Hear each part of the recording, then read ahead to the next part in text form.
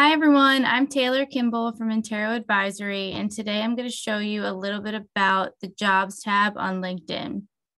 So if you're searching for a job on LinkedIn, if you click here at the top, Jobs, you'll notice that the search bar changes. So you can search by title, company, skill set.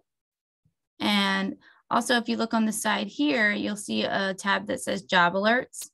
So based on your past searches and jobs you may have saved or jobs that you've applied for in the past, LinkedIn will alert you of those jobs that are available.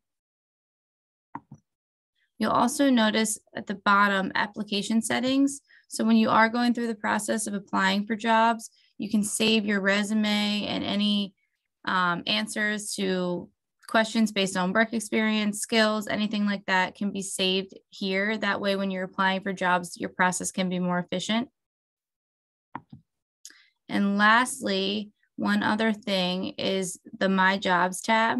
So this is where you'll see all the jobs that you've applied for in the past. And you can also save jobs that you may have not applied for yet, but you can go back. You might want to save them and come back to them and apply.